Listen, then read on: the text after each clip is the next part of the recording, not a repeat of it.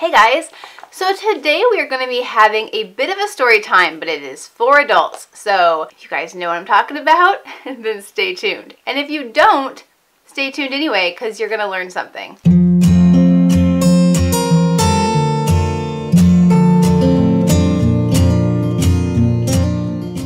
Alright, so this is a very impromptu video, but it is something that needs to be said. And I'm going to be speaking in code because the powers that be do not like when you use certain words. Gotta love freedom, right? Freedom of speech. So, I saw a tweet the other day, just recently, and it said this.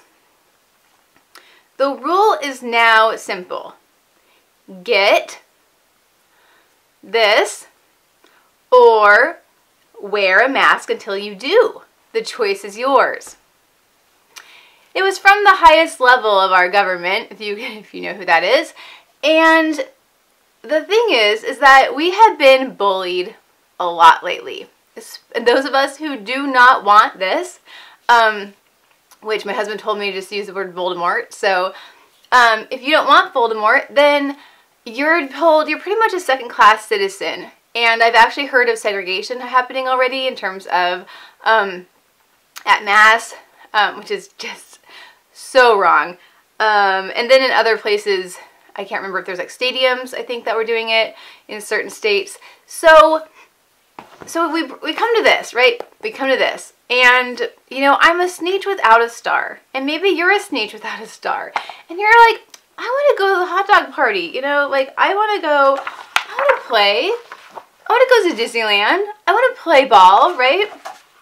Or I want to go to a restaurant. I want to go to the hot dog roast. And so maybe we think, well, gosh, we should just go get stars too, right? And we're going to go in the machine and we're going to get our star.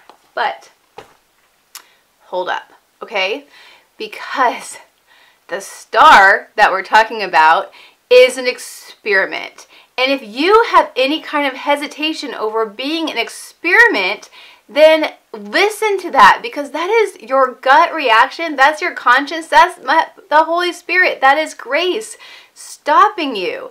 And I'm holding my rosary while I speak because this is the only power that we need. This is the only weapon. This is the only protection that we need.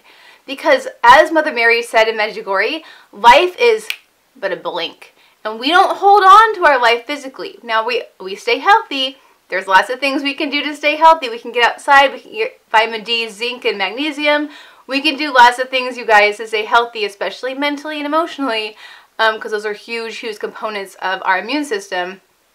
But this is not something we have to do to stay healthy. Now, if you choose to do it, that's your choice, and I'm not judging you at all.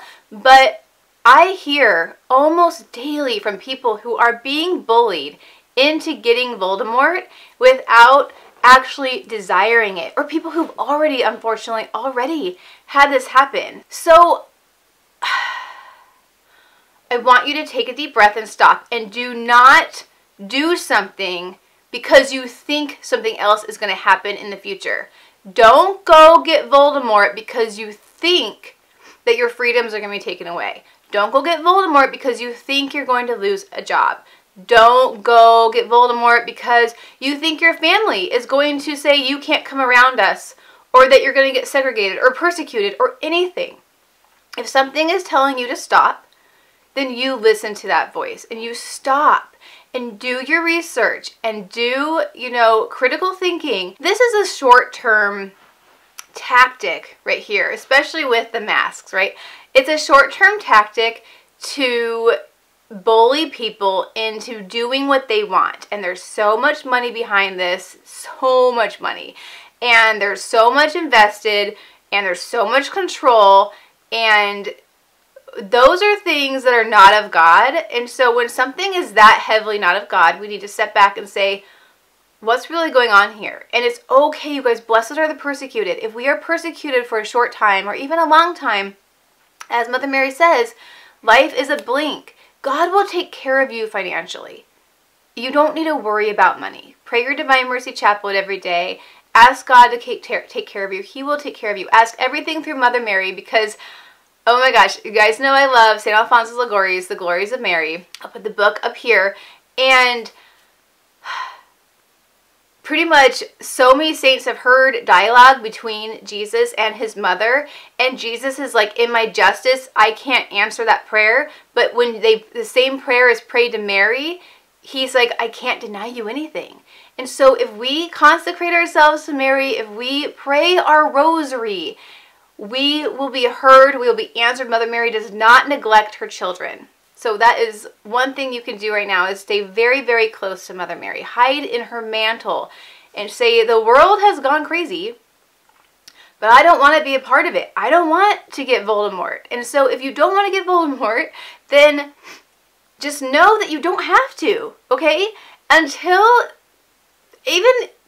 really, you never have to, because there's always a choice. Even if that choice is death, then you're a martyr, right? Like, it's okay. So, if you think I'm being extreme, that's fine. But honestly, I just don't want to be an experiment. I don't want my kids to be an experiment. Really, we know too little on one side, and I know too much on the other side to allow myself or my family to be an experiment. So, just my message to you is pause. Don't go forward. Take a breath. Say a rosary. And if you think that getting Voldemort is the way to go, then that's fine. Go for it. You just need to understand that the bullying and the fear tactics, this is all stuff that has come before. This is, I can't say the C word, but you guys know, like, this is not, you know, with the military moving in, but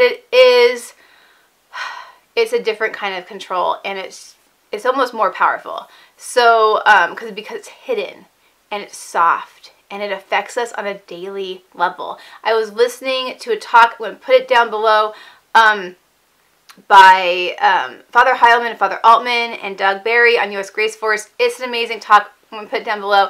And then I was also listening to another talk. I can't remember who it was, but he was saying that people that had grown up in Russia at one point thought that this was harder because there's so much isolation. And that's crazy, right? But they said it feels harder, it feels more oppressive than Russia back when. So just know that this is hard, that life is hard right now, but you were made for such a time as this. So just stay on the narrow path. Always be ready to meet our Maker. Always be ready for it to be judged, right? And just know that we have a choice. You always have a choice. There's freedom in choice.